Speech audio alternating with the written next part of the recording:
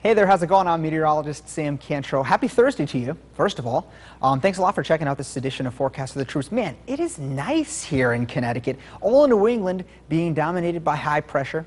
Same thing over in Afghanistan. Big blue H covering them, covering much of the Middle East. Seeing some pretty hot and pretty cool temps. Kabul right now at 75 degrees, 20 degrees hotter up further north in Mazar-e Sharif, 95. Faizabad is at 86. Currently Herat, 86 as well. Kandahar currently at 91 degrees. The forecast overnight tonight should be seeing a couple of mountain regions seeing temps drop below 60. So we're thinking between 59 and 66 for the mountainous regions. Some of these southern regions in Afghanistan could be seeing a little bit of cloudiness roll through.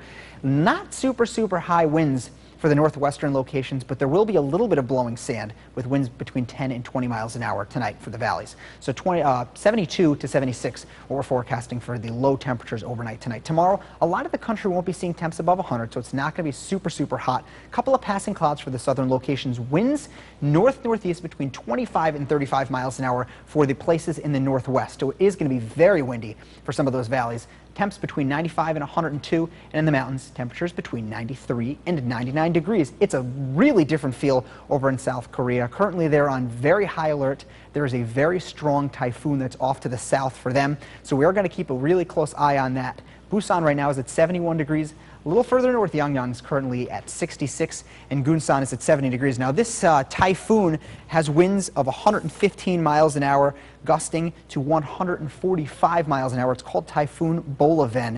It is currently a Category 3 typhoon, and it could potentially pick up to a Category 4 typhoon and affect the southern islands of Japan and South Korea. So we are going to keep a very close watchful eye on that. For the day tomorrow for them, cloudy and rainy across the country, a cooler feel especially for the northern locations, between 71 and 77 in the south, between 81 and 85 for a high temperature for the day tomorrow. Anyway, we will keep a close eye on that typhoon for you.